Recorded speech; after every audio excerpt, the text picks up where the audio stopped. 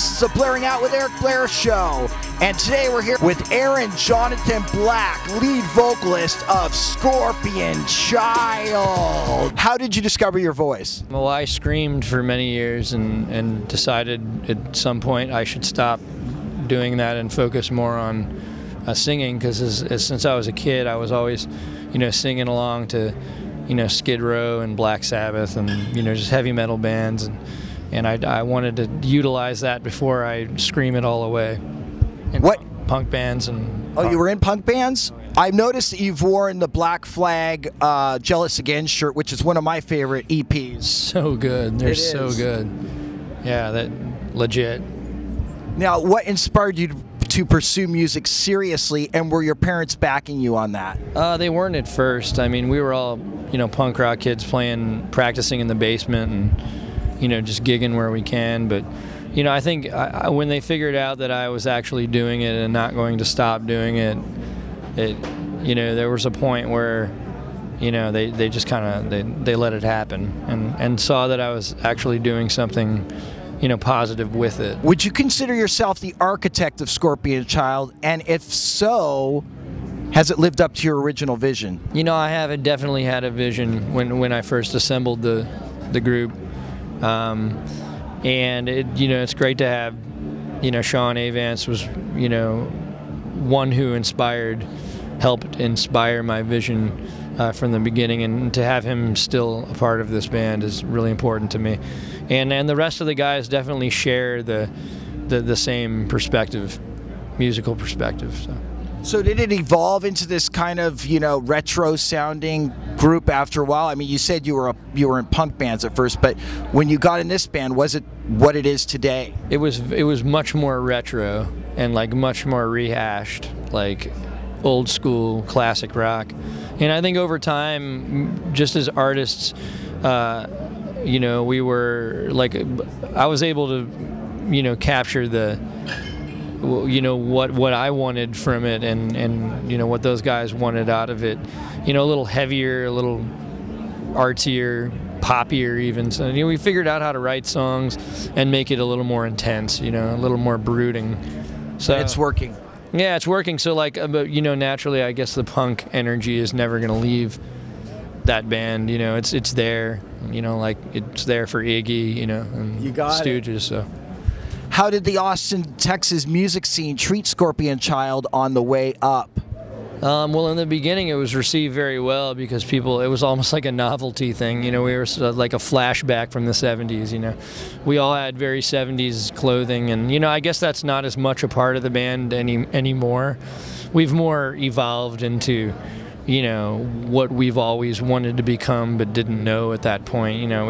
We've just kind of, I guess, evolved into something that we didn't know it was going to be this particularly, but I had kind of envisioned that this would be a good place to take it, and we love the 70s and 70s clothing and all that, but we don't wear it as much anymore. I guess the reviews aren't as much about the look as they used to be. It's more focused on the music, which is what we want it to be focused on. It's all about that music, because you can look as cool as hell, and if you don't got the tunes, forget it. Nobody wants to hear it. Do you embrace the fact that Scorpion Child is being compared in the music press to bands such as Led Zeppelin, early Rainbow with Dio, and Deep Purple?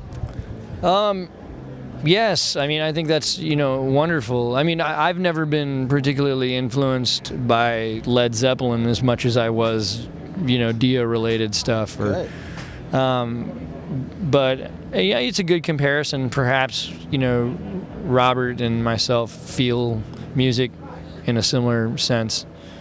We're different performers. We may sound similar, but, I guess I understand what he understands about being a singer.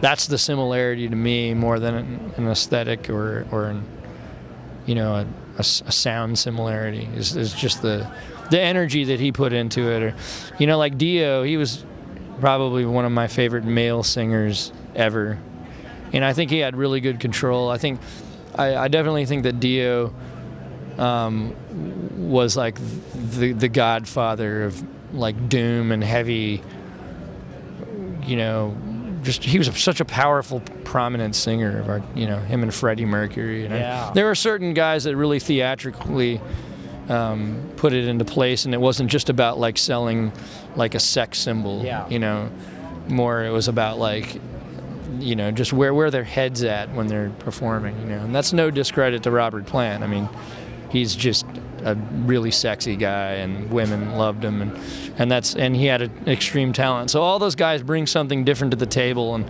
like, you know, if I'm even anywhere within that league, I think I'm honored to be amongst, you know, those singers. What is your greatest fear?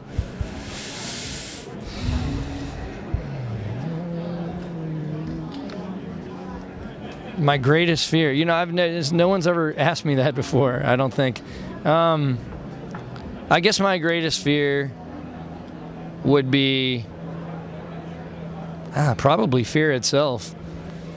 You know, there's just not a whole lot of room for fear, especially when you're doing what I put myself out there. The band puts themselves, you know, forward in a way that fear is just, you know, it's not going to help you, you know, overcome the obstacles. I mean, we've overcome so many, you know, hardcore obstacles, you know, just coming up as musicians. You know, just dealing with rejection on a daily basis is, you know, something I don't think everyone but musicians and performers in particular, you know, deal with. How would you define the word evil?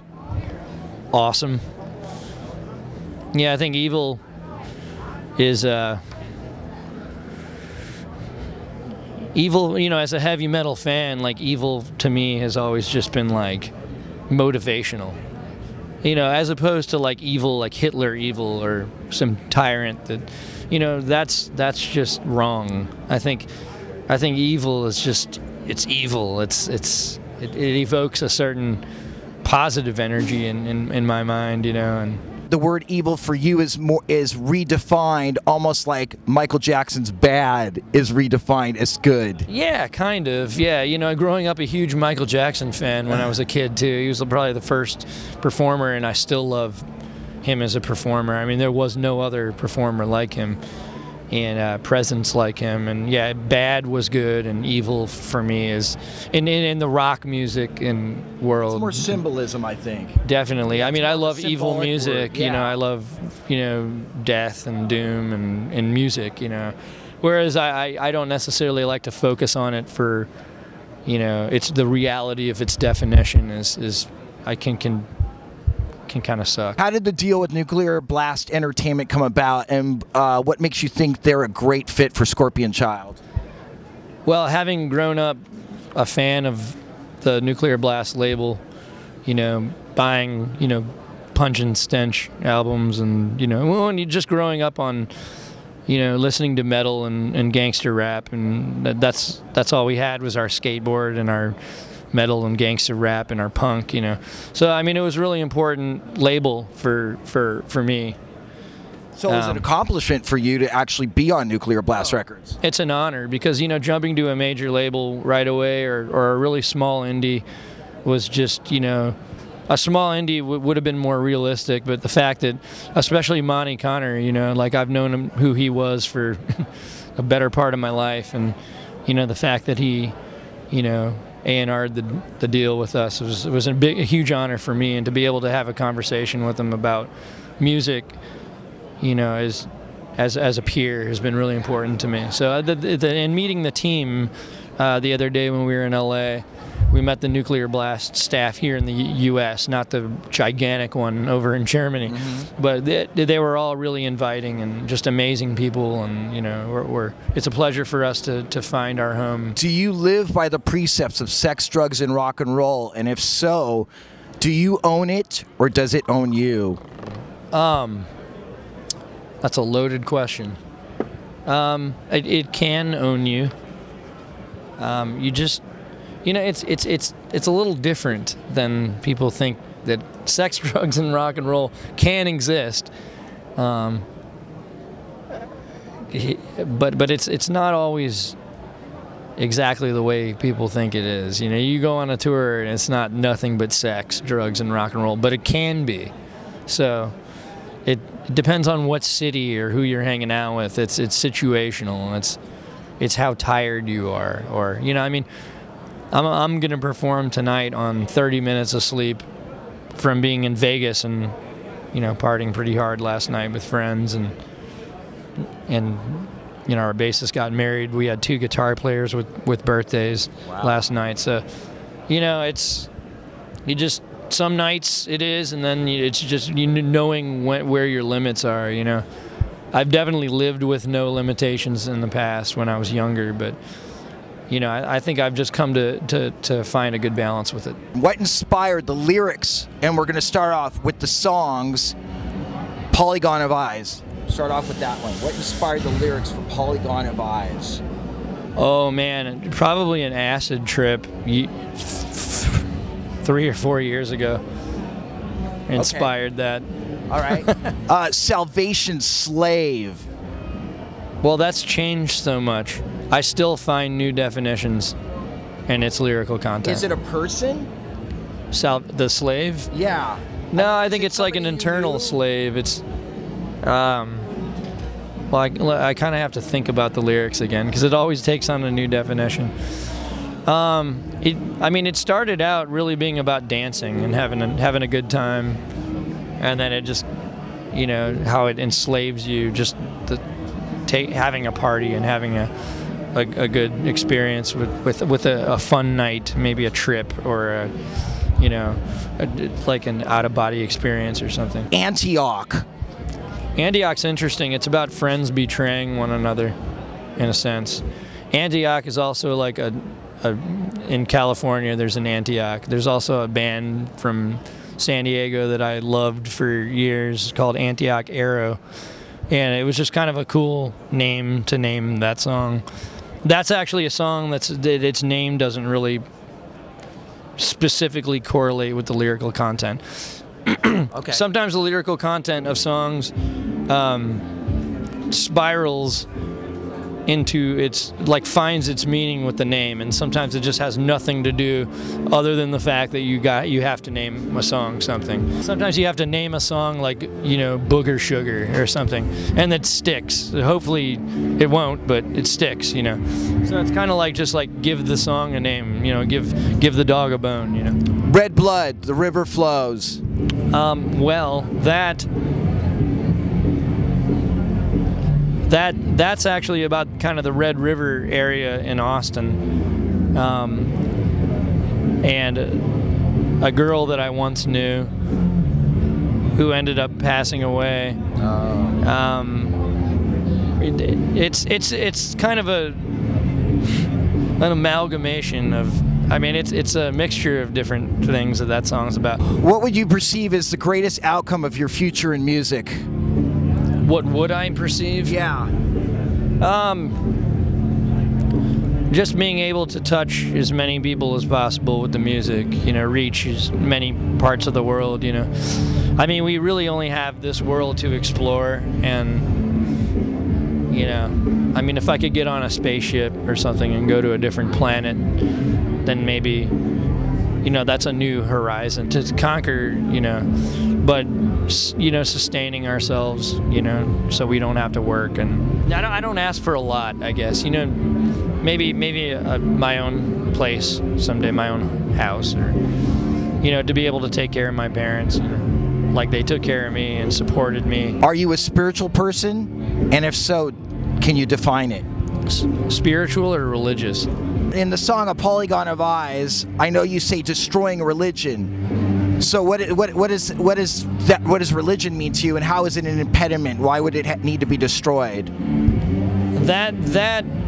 See, that's kind of part of the journey that the song's on, like the trip that the song's on, the dreamscape of conquering, of being able to overtake and overthrow the boundaries that religious persecution puts people in. Like I truly believe that religion is like something that should be, you know, more spiritual, more internal, and less of a game. like less. I feel like the religion's ruined so much, like organized religion's just kind of ruined so much of the world. You know, my family, I was adopted, you know, and the family that raised me was Jewish, and you know, I'm learning about the Old Testament and the New Testament, you know, like I know what I like from both, and you know, it's like I've had a good Jewish family, so and what I see in Judaism and what I see in Christianity, you know, there's goods and bads about the religion, but I think it's more implied as a spiritual thing. It should be more implied as a spiritual thing than teaching values. Then, you know, I mean, I'm not really a religious person in that sense, because like organized religion has just been, you know, it's been good to me, but I see what it does to the world, and I think that's wrong. I don't agree with that. It's been taken like way over the line. Like my God versus your God. I mean, that's all just bullshit. So what brings you the most peace in your life right now? Doing this. Your favorite Dio song with Black Sabbath? Yeah, maybe Neon Nights. Yeah, that's a killer one. Okay. With Rainbow? Gates of Babylon. Solo? Rainbow in the Dark. Just because it's the first Dio song I heard, and the performance of it. I mean, I know it's like a hit song, and you know, there's a lot of Dio songs. I mean, Lock Up the Wolves is a good dark song. How would you define the word love? I think love is just ultimately what we strive for. You know, whether you're good or evil, you're looking for love in either all the wrong or all the right places. I mean, love is that ultimate balance over money and fame and power, and it gives you all of those, in a sense. Strong word. We'll know for the first time if we're evil or divine. We're the last in line. So good. I love that you're such a fan of Dio's work. Blaring Out with Eric Blair show with Aryn Jonathan Black of Scorpion Child signing off. Yeah. Bye-bye. The Blaring Out Show.